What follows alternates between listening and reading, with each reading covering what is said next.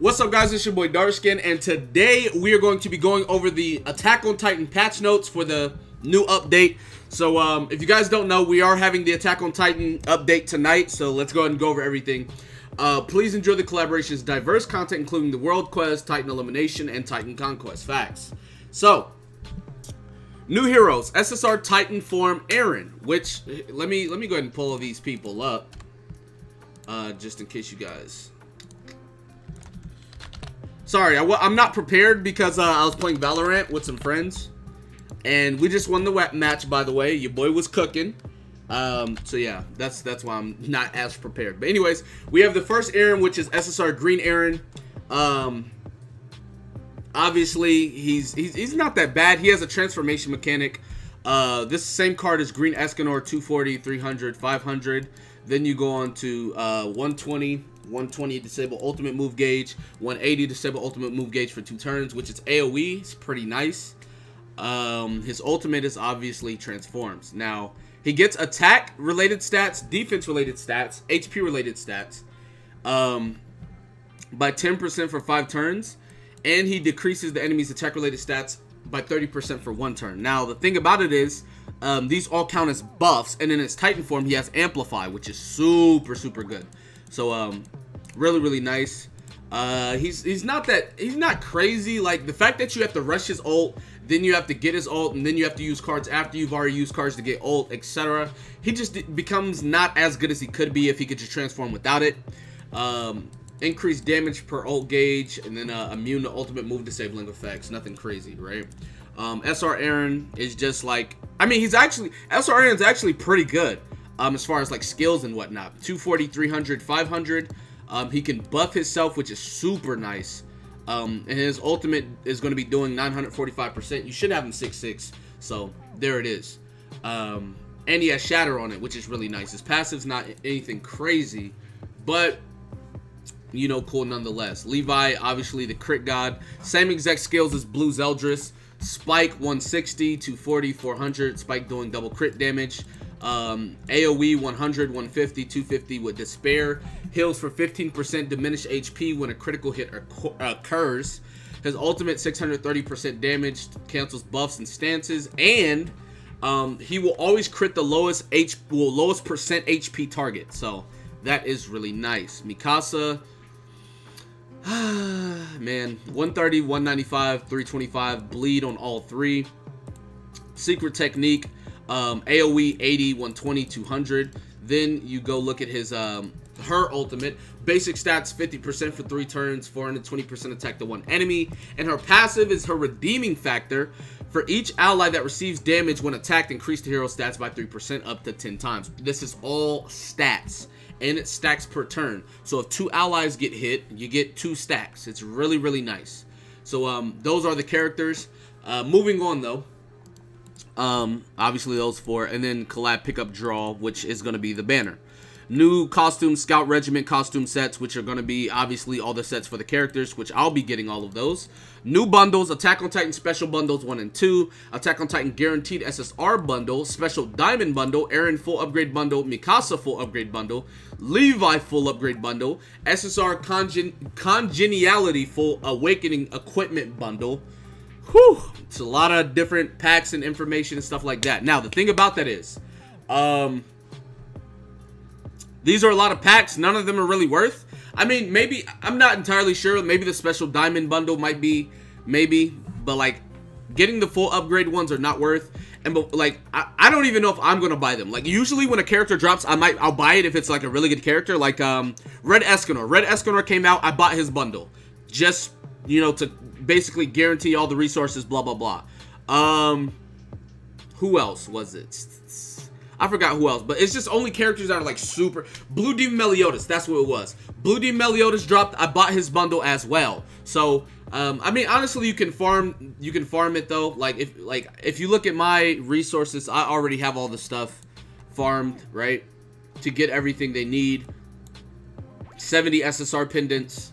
I got I got everything I need, right? So it's nothing crazy. You don't like actually need to buy those to get the characters done. Hero engravings. Today's a sad day kinda because it's Aaron, Mikasa, Levi. They usually do 3 or 4, But obviously today we're getting 3 new characters, so they're doing all 3 of those characters. I was hoping to get like a Gother, Merlin, something like that, you know. But anyways, more specific drop rate percentages. Percentages with less than 5 decimal points were rounded up. As such, all of the percentages added together may not exactly equal 100%. Before 1.28, after 1.275. What? Why? What? I'm dead. Anyways, can adjust the deathmatch invitation pop-up by going to menu, game settings, notifications. Wait, we've been able to do this though. Oh, I guess they're talking about the updated one. Not this. This is not what I'm here for. That's my yeah. Anyways, we've been able to do this though. Notifications, deathmatch settings. Yeah. I mean, I'm granted, I get it. I guess they're just saying that for the sake of the Colossal Titan one. But, I mean, you've been able to do that, so I don't know. Can organize recipes. Yes! Boys. Alright, so, with this update, you can now organize the recipes. So you don't have to go look at every single one of them. Right? Because on global right now, right, it's just like this. And if you click right here, you can't do anything. I just have to scroll through all of these to get what I want, right? Well, now you can basically organize it to however you want. If you only want to see, you know, if you only want gold or you only want attack or whatever the case may be, you can put it on whatever you want. Super, super nice quality of life update. I really appreciate that. Can check the most recent dishes. This is very good as well. So basically the recent dishes will be down here and you can just click the dish and it'll automatically put the resources in there if you have it, which is amazing. Like, these quality of life updates is why I always say Grand Cross is the best mobile like gacha game, because they bring these things to the game. Like, there's not many games that bring as many quality of life updates to the game. And like, you gotta, I know some people are gonna say, oh well, Dokkan did. Dokkan's been out for 5 years. And Grand Cross has brought out just the same, like the same amount of quality of life updates. It's actually crazy. Grand Cross has been out on JP for a little over a year, and on JP, I mean on Global, it's been what, 5 months? So super amazing. Improve the UI when eating dishes in the team settings screen before a battle. Yeah, this is very nice as well. So now whenever you go to a battle, just it doesn't matter what. Alright, let me go right here. Whenever you go to a battle and you click the food, there's going to be like a big UI, this thing right here that pops up, and it'll show you all your food in orders of like what they are. It's so amazing. I'm telling you guys, very, very good update. Improved upon the featuring regarding giving dishes to heroes. Okay, now you don't have to do this, because I've had to do this for a big part of this. Of these characters. You don't have to do this anymore. You don't have to just endlessly click. You can now click this, or well, you can just click on here and then click that right there, and it'll give it to them. Really, really nice. Chat improvement. No one chats. I don't care about that. View, blah, blah, blah, blah, blah, blah, blah, blah, blah. We don't care about that. All right. Invite to deathmatch. Can send an invite message to another user after entering a deathmatch, more specifically after creating a deathmatch lobby during the standby phase. Okay. Added a button to check a Knighthood member's login info at the top of the chat window. Added system. Wait, what do you mean login info? So we can check if they logged in the day before? Because if that's the case, boy, y'all, hey, if you in my guild, boy, I'm telling you. Added system settings notification will be displayed in the chat when you. Okay. Drawing a star hero, proceeding to boss, etc. Okay, cool, cool, cool. Constant patrol, basically it just automatically farms itself and you can pick a reward, which I'm gonna always pick XP 100%. Get rewards automatically over set periods of time. Can immediately claim the reward once the meter is filled. Can accumulate rewards over a max period of 24 hours. Will remove the risk reward due to the inclusion of the, okay. Before clear chapter 5, now clear chapter 4. Okay. Added the ability to hide the quick menu. Thank you. Added the favorite toggle. Nice. I've talked about this, but on right now, whenever you like say, okay, let's not use this team because it has Gother on it. Let's look at this team right here. Say I want to put Gother on this team, right? You see how it's right here? That's only because he's, you know, like all the characters that are there are going to have it on there. But now let's say Gother is not there, right? Let's go here. Gowther is all the way down here, right? So like it's like it doesn't make sense how they organize the box. Like both of my kings are down here. All my Deannes are down here. If you look at Merlin, she's like in the middle, which she's not here because she's being used, but all the Merlins are in the middle. All the Helbrums are here, Jericho's. It just puts like random characters at the top, which doesn't make sense. Like I don't use Deldry.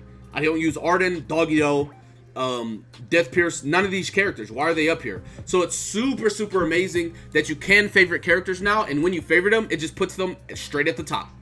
All your favorite characters, all at the top. Super amazing. I really like that update. So, and then you can click favorites and it'll just do it for you. Able to give the gold you're able to at once when, okay, so now you can give as much gold as you want to. Nice. Cool. Can check more details. Equipment set icon displays when salvaging. Edited some titles. Added a report button after a match in the Visal. Oh, so you can report people in PvP. Yo, they was like, we sick of people cheating, bruh. PvP calculations, participation, calculation pro, PvP, elite, normal, be done at the same time. Okay. We'll be able to immediately participate after calculations are done. Okay, that's nice. Instead of having to go to each individual, you can get them both.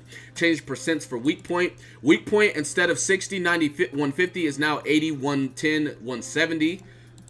Golgius got the buff. He's still not getting UR gear. I don't want to hear it. Glad we got his talk. Added slash edit recovery disabling. Oh no. Oh no. Oh no.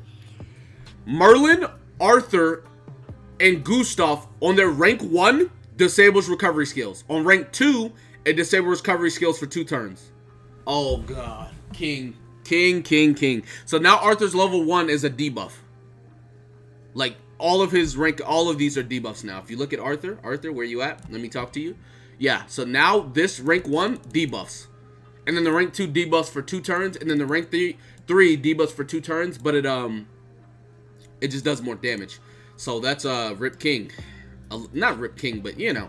Detonate 15. Now it's 20% damage, which no one uses. Detonate, we don't care. SSR Melasculas added to the coin shop. SSR Holy Knight DM Part 1. Cool. New titles, Wealthy, Master Collector, and Perfectionist. Alright, and that is the update. So that is everything, guys. That's the patch notes. That's going to be it for this video. Be sure to give it a like, subscribe to the channel if you're new. Comment down below. Tell me what you guys think in the comment section. With that being said, I will see you guys next time. Peace.